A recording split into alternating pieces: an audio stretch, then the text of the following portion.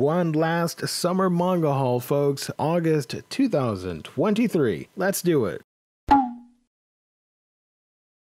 Hey everybody, welcome back to the Manga Geekdom. Today we're going to go over all the cool stuff I got in the month of August. I'm sorry that this video came out so late, but I wanted to wait for all the August releases to get here. We're going to start it off here with Pokemon Adventures Black 2 and White 2, all 4 volumes. Like I mentioned before, I haven't read all of the Pokemon Adventures series, just the first couple of generations. Gen 5 here, never read it, so I'm excited to relive my memories of the video games in manga format. I love the art and I love the spine designs for these books. I do have very fond memories of the original Black and White game, but I never played Black or White version 2, and nowadays it's super expensive. So if you guys know where I can find a cheap copy or something not so expensive, let me know, because I would really like to own version 2. Speaking of Pokemon, I'm collecting a lot of Pokemon stuff. Video games, merch, figures, stuff like that. I decided to create a little cube area in one of my displays strictly for Pokemon. And I was looking at it the other day, actually a couple weeks ago, but for the purposes of this video, a couple days ago, I was looking at it and thought,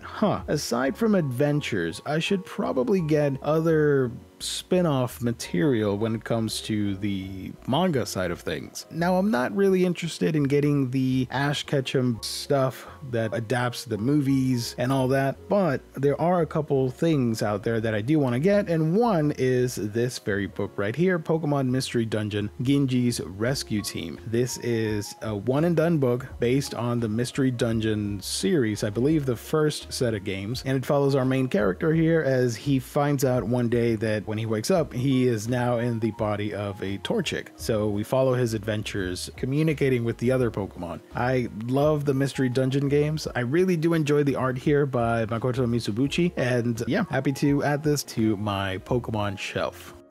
But we're not done. Let's switch on over to Gen 6. Here we have Pokemon X and Y. I got the first 3 volumes. I found an eBay seller practically giving these away for, I believe it was $10 for the first 3 plus shipping. The grand total was 14 something, and that is just a steal. After I got that, I decided, okay, I might as well add 4, 5, and 6 to my upcoming September orders. So technically you're not seeing it here, but spoilers, behind the scenes I do have them already.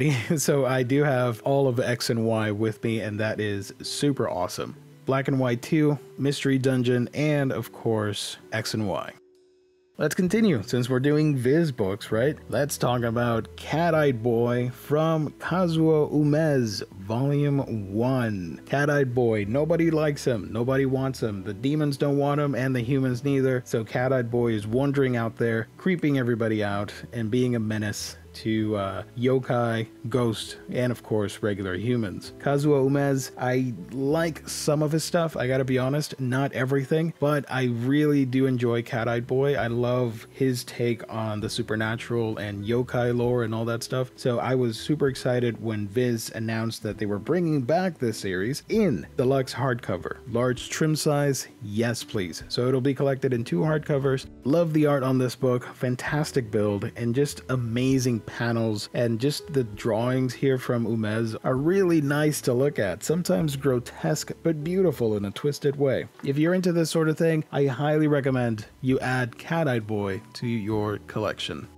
Finishing off another series, even though I don't get Shonen Jump books for my collection simply because most of them are long-running series and I don't have room for them, I did pick up a Yashimon Volume 3, the final one. It's a shame that this series got cancelled. I think it had potential to keep going, but I'm happy to have a complete series on the shelf regardless.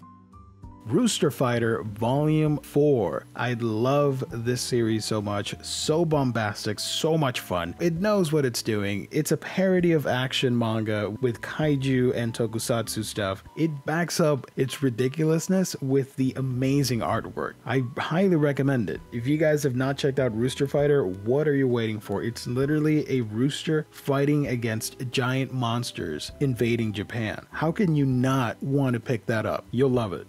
This is another manga that I totally forgot to own for so many years, and it's been out of stock pretty much everywhere. Of course, I'm talking here about Sandland from Akira Toriyama, one of my favorite non-Dragon Ball material that he did. And this one-off book is picking up steam in popularity because it's getting an anime movie adaptation and a video game adaptation as well. And if that's not enough, Japan's also releasing this book in a deluxe edition. Yes, I had to get it, and I looked everywhere and I couldn't find it. So I ended up grabbing it from, I believe it was a Half Price Books online, and I was scared because it's an old book, and I got it for like $5, and I said, this is gonna be beat to hell when I get it. But I'm ready for it because, again, $5, I got nothing to lose. And to my surprise, as you're looking at it here, it looks great. This is practically brand new, and I am so happy to have this on my shelf.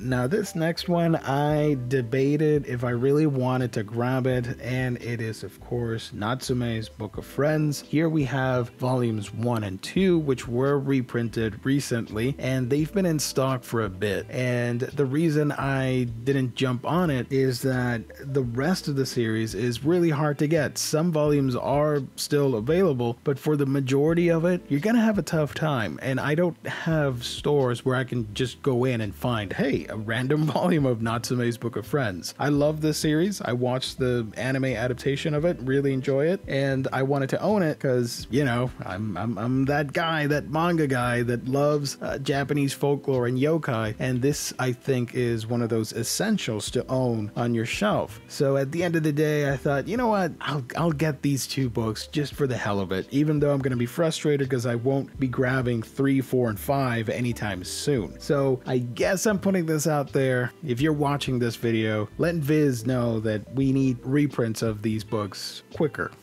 I did get one art book, and that is JoJo's 6251. I don't know if that's the proper way to call it, but that's what I'm naming it, so there you go. From Hirohiko Araki's world.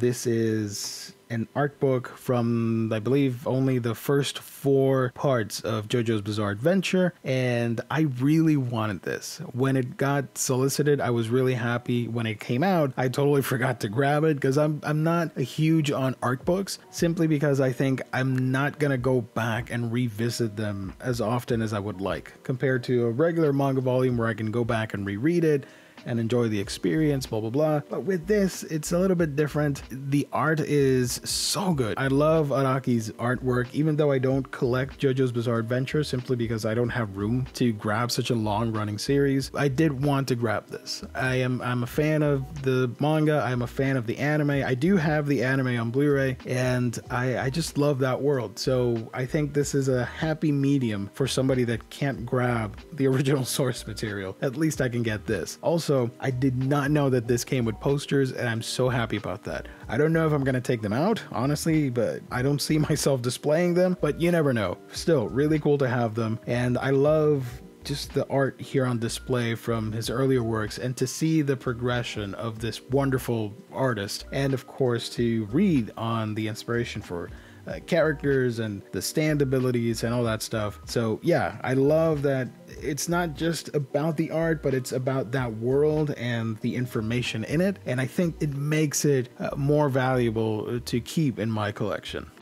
Yokohama Kaidashi Kiko Deluxe Edition Volume 3. Let's go. We got 2 more to go if I remember correctly. And yeah, I also made a video on this on one of my reading vlogs if you want to check it out. I love this series. I love the idea of it combining futuristic themes and tropes and characters like an android, but scaling it back and giving us a very human story through the eyes of a non-human and her experiences with a world that is drastically different than ours. So yeah, lovely art too. I cannot recommend Yokohama Kaidashi Kiko enough. Go pick it up if you can. Next up, we got Level 1 Demon Lord and One Room Hero Volume 5. I'm officially up to date. I could have gotten this many months ago, but since we only have 5 volumes and number 6, I believe, comes out next year, I took my time with it and occasionally just added one of the volumes to an order. The Night Blooms Behind Castle Walls, Volume 3, the final volume. It's only a 3-volume set, really fun, really detailed, lovely artwork, and her story is going to be hard because she can't just become a knight. She has to start from the bottom as a squire and all the trials and tribulations that accompany that. So I do recommend it if you want sort of a action historical fiction with a little bit of slice of life element to it.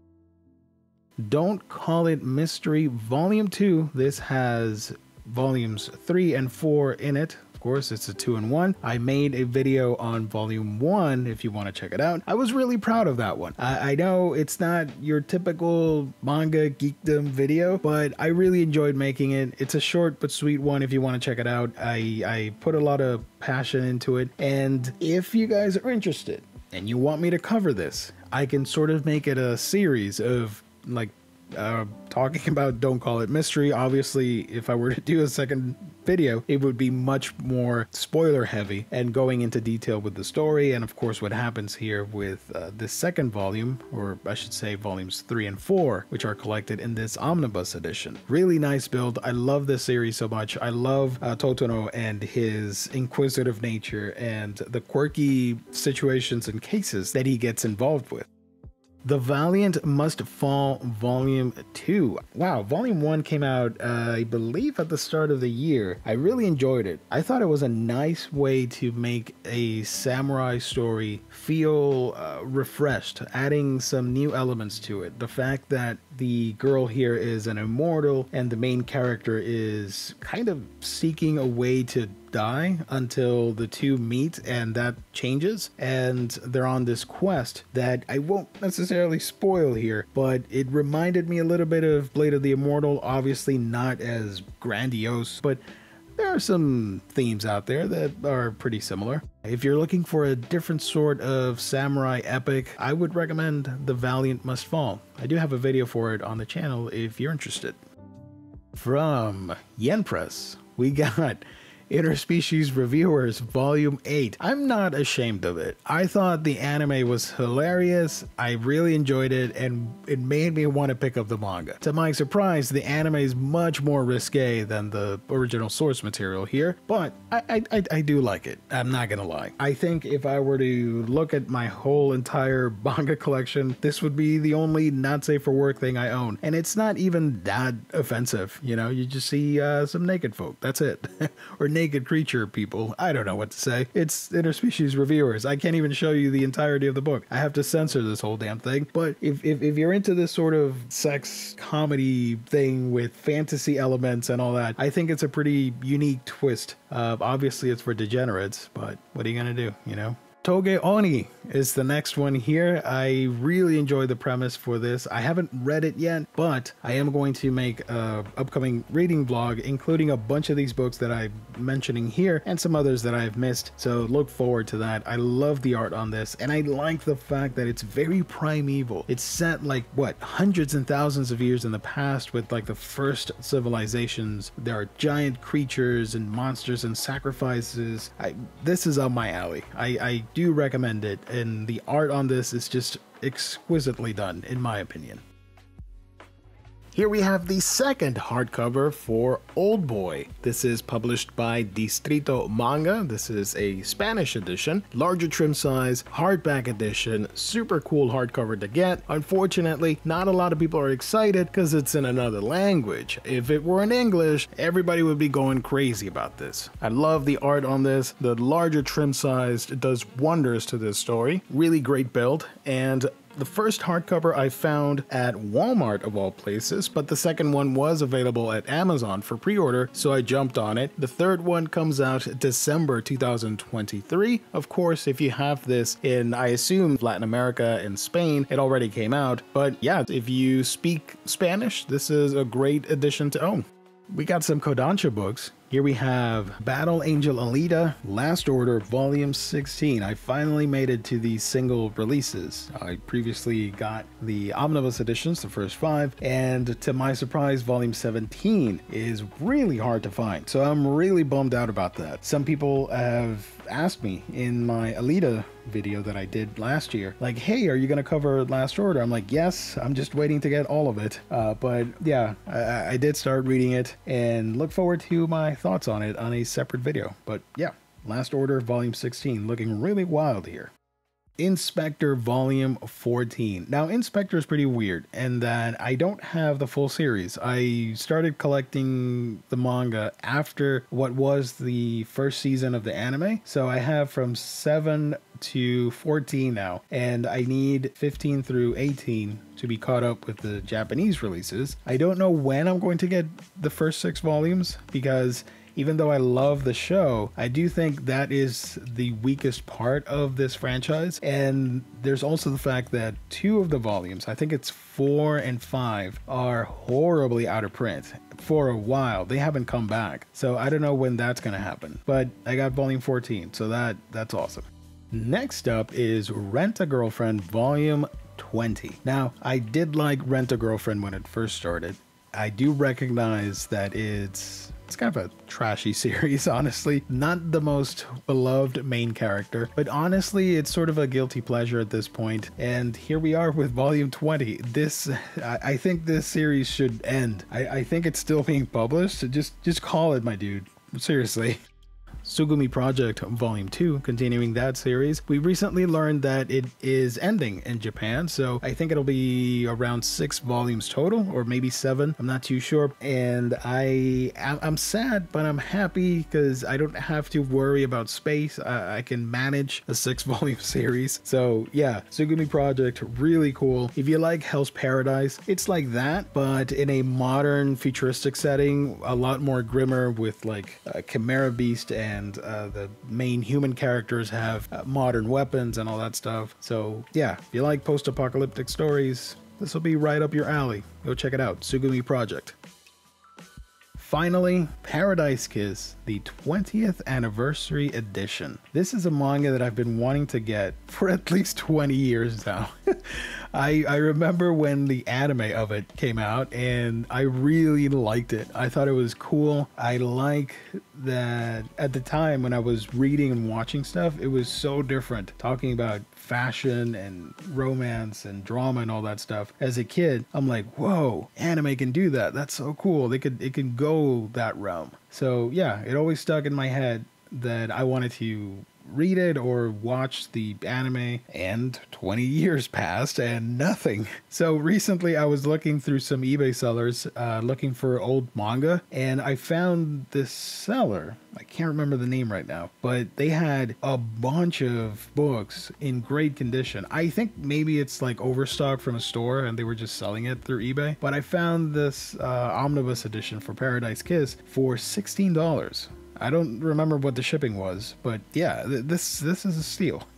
I love the art on this, and I love the story here. So yeah, I don't know if this is something that you guys want me to cover, but I'd be down to do like a retrospective take on a series like Paradise Kiss. I don't know. Let me know in the comment section. I'd be interested to find out.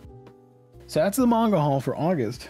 And for the past 2 months, I have not done the anime portion because I was waiting to group everything together. And to my surprise, I'm still missing some stuff, and I couldn't show everything. But it's pretty big enough that I can show you this. You're looking at it right now, right? Iria Zerum, the animation. This is set between the 2 movies, and it's an OVA of 6 episodes, I think, and much beloved by everybody. I haven't seen it. I own the movies. Those are great, but I've never seen this anime version, so I'm really excited to check it out.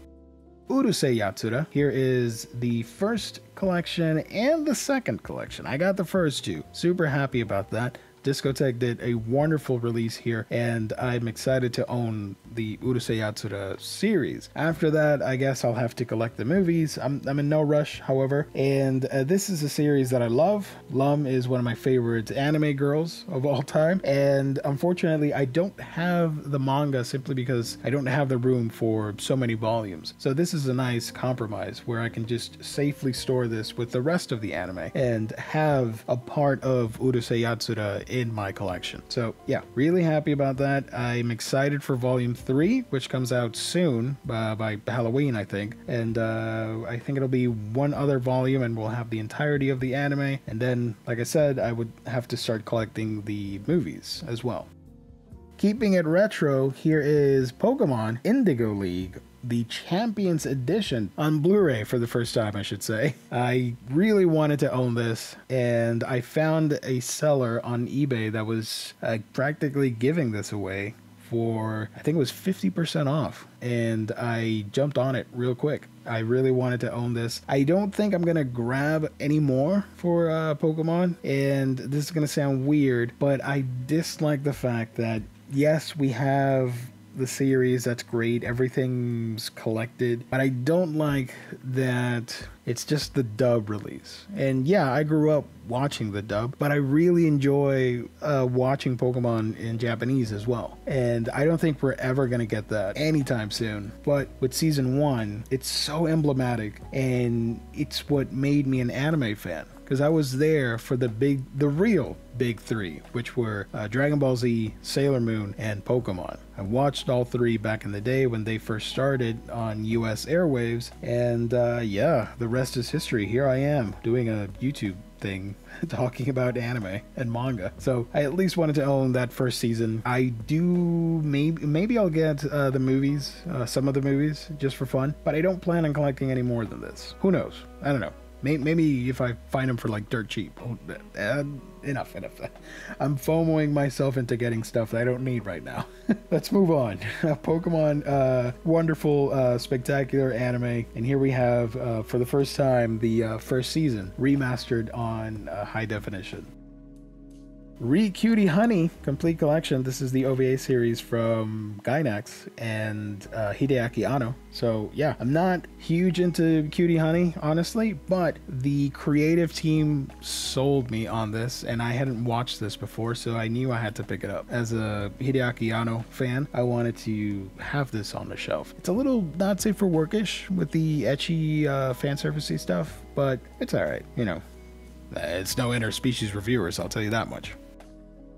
Project A-ko 4, the final OVA movie. Beautifully remastered here by the folks at Discotek. Really awesome to have this. And now that I have this, of course, they're gonna announce like Project A-ko Ultimate Collection, all 4 on one box set or something, because that's how things roll, right?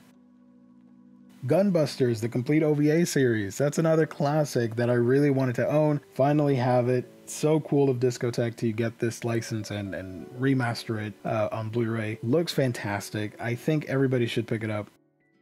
Now for some retro stuff. You're looking at it here, the Tenchi Muyo. Here we are, 2023, and I'm collecting DVDs.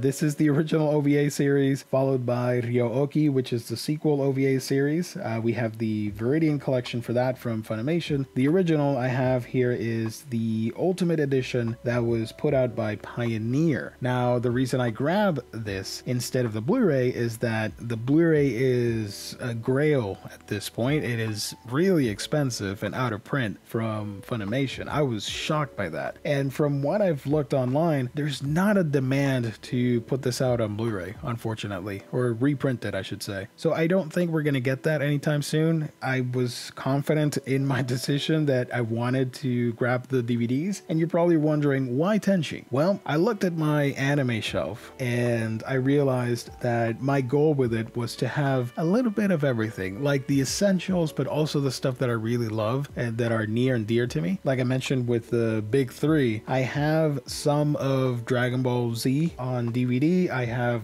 Sailor Moon, now I have Pokemon on Blu-ray. So I wanted to add more classic stuff from the 90s, which is when I jumped in watching anime, and Tenchi Muyo was a huge part of that. So my goal is to collect all of Tenchi Muyo that is available on DVD and Blu-ray. So you're looking at the 2 OVA series here, followed by Tenchi in Tokyo and Tenchi Universe. These are Geneon releases, complete collections, everything in one bundle. There were other, I think Funimation did DVD collections of these, but I got these for cheap.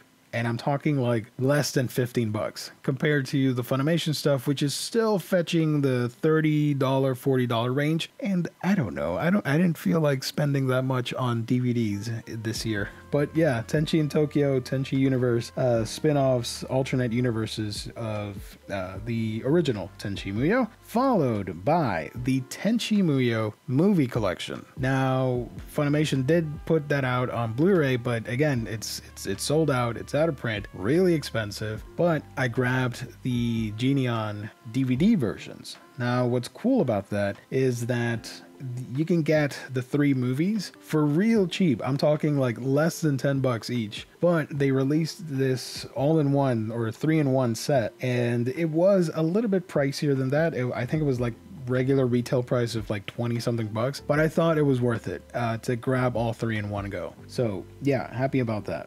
And moving on to the final piece here for this haul video to close it out, we got the 2nd volume of Magical Project. This is one of those alternate realities spin-offs with Sasami as a magical girl. Now, I could only get volume 2 because volume 1 is pricier, and I'm still on the hunt for that. But I grabbed this for, I think it was $13 on a bid. I haven't bid on anything in ages, so I gave it a shot and won it. So yeah, you can see here comes with some nice artwork, 2 discs, really lovely.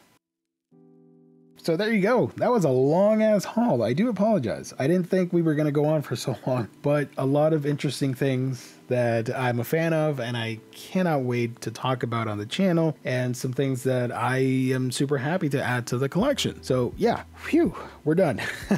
Thank you everybody for tuning in. God bless. Stay safe out there. I truly do appreciate you liking, subscribing, and being awesome as you are. I cannot even begin to tell you how happy that makes me. And before I close out the video here, because I'm just rambling at this point, I do want to make a quick announcement because I haven't done my monthly Q&A videos, live streams. I do want to make an announcement, and it is that I made a Discord server of my own. So if you want to hang out with a wholesome crowd, laid back, fun individuals talking about manga, video games, anime, movies, TV, all that nonsense, promoting other small content creators and all that, join my Discord server.